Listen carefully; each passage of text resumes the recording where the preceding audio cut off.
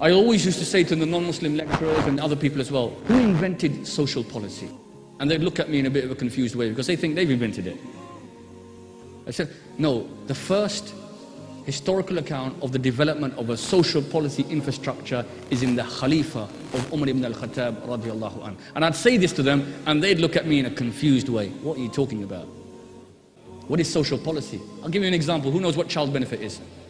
Anyone know what child benefit is? Children's allowance? Every child gets benefit every week. For many families, brothers, this keeps them afloat. Isn't this a beautiful thing? Where did they get it from? Does anyone know where they got it from? Umar radiallahu anhu. Umar ibn al-Khattab. Umar radiallahu anhu, again, he's patrolling his city. He hears a child crying. He goes to the woman. He says, why is your child crying? And then later on in the night, the child's still crying. And Umar radiallahu anhu came again. And he said, what an evil mother you are. All night your child's crying, why didn't you look after him? And she said, she didn't know this is Umar. She said, Amirul Mu'mineen Umar ibn Khattab has stipulated an allowance for those children who are weaned off. And I'm trying to wean my child off. And then Umar radiallahu anhu asked her how old her child was. She told him. And then in the Fajr Salah, the narration mentioned, Abdurrahman ibn Auf mentioned, he says, I swear by Allah, Umar cried so much. Umar cried so much that we could not understand what he was reciting in the Fajr Salah.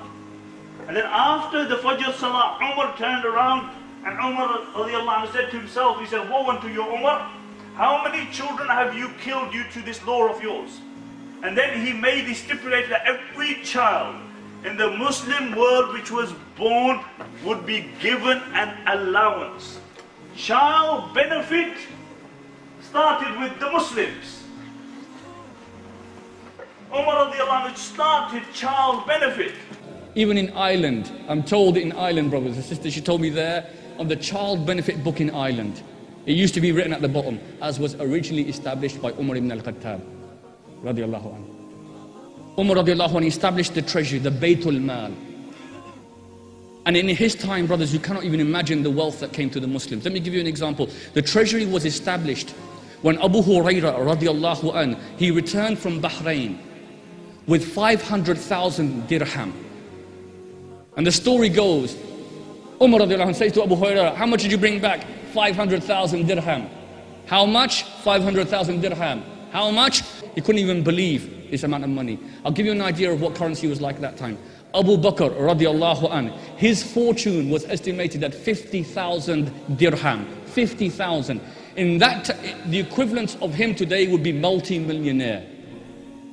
Abu Bakr would have been considered as a multi-millionaire today. 50,000 dirham was his fortune. He spent it all in the service of Allah. He spent it all in the freeing of slaves, the saving of young girls who were being buried alive, and the support of the Prophet ﷺ. Multi-millionaire devoted his wealth to Islam.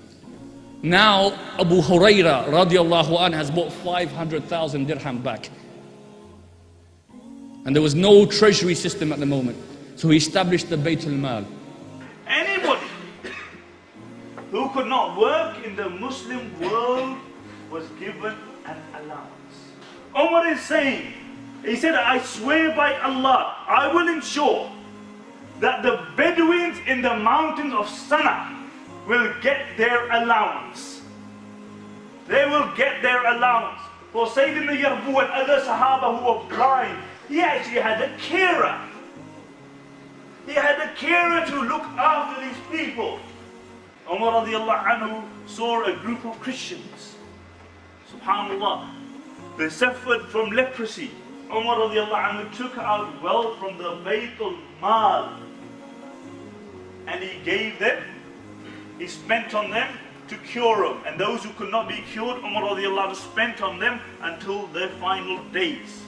Umar once saw a Jewish man, he was begging. And Umar radiallahu anhu called the governor and he said, why is this man begging for?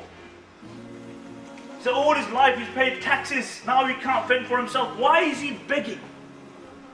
So in Islam we have the first occurrence when a Baytul Mal, i.e. a community chest, the collective fund was established. Then Umar radiallahu anhu appointed officials for the administration of this, so that it was given to children, to fuqara, those people whose needs were not, to widows, to orphans, to education, to health care, to looking after prisoners, so that the army also and the soldiers had a wage. This is what social policy is, brothers.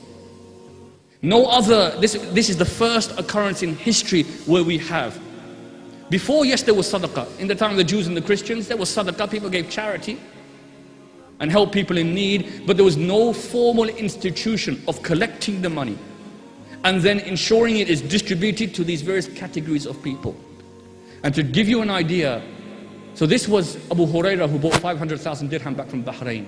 When the lands of Iraq had been conquered, 86 million dirham were collected from the lands of Iraq on an annual basis into Bayt al-Mal.